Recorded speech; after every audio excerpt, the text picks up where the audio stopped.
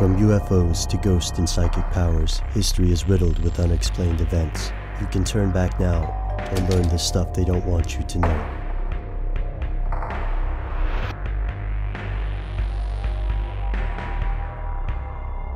Here are the facts.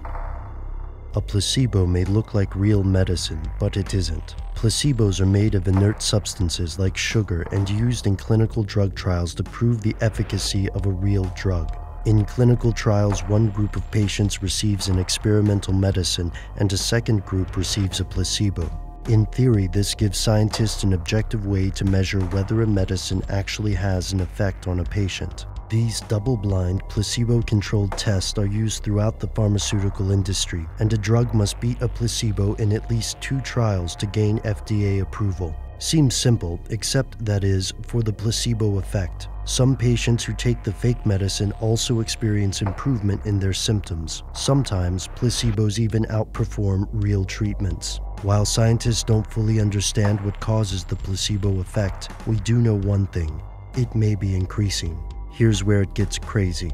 It's strange to think that a person's beliefs may generate measurable effects. It's even weirder to think that this effect may be increasing across the board. FDA drug testing requires 3 phases of trials, and by the second phase, these drugs are tested against placebos. Approximately half of all the drugs that fail in late-stage trials fail because they simply can't outperform placebos. So what exactly makes a placebo generate some of the same effects as real medicine? A number of factors can influence the effectiveness of a placebo, including a pill's color or the location of the testing facility. For example, when Valium is tested in France, it outperforms the placebo. But when it is tested in the United States, Valium tends to fail the placebo test. Placebo research has been conducted across the world, and the findings have challenged some of the industry's most basic assumptions. The data on antidepressant drugs can be particularly disturbing. Since the 1980s, 2 large-scale analyses of antidepressant trials have shown a significant increase in the placebo effect. According to drug makers, it's not that the old meds are getting weaker. It's more like the placebo effect itself is increasing. Physicians are intimately familiar with placebos. In a survey by the National Institutes of Health, half of the physicians surveyed admitted that they've treated patients with placebos.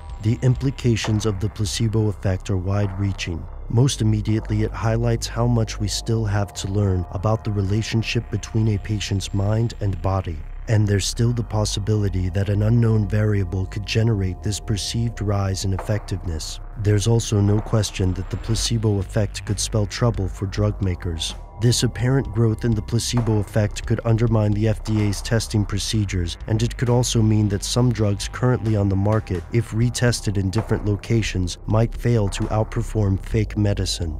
Some researchers are attempting to compile data from drug companies to measure the placebo effect, yet these companies are highly secretive about drug testing data. Whether this is simply due to good business practices or a fear of what the studies may find, it's clear there's something the drug companies don't want you to know.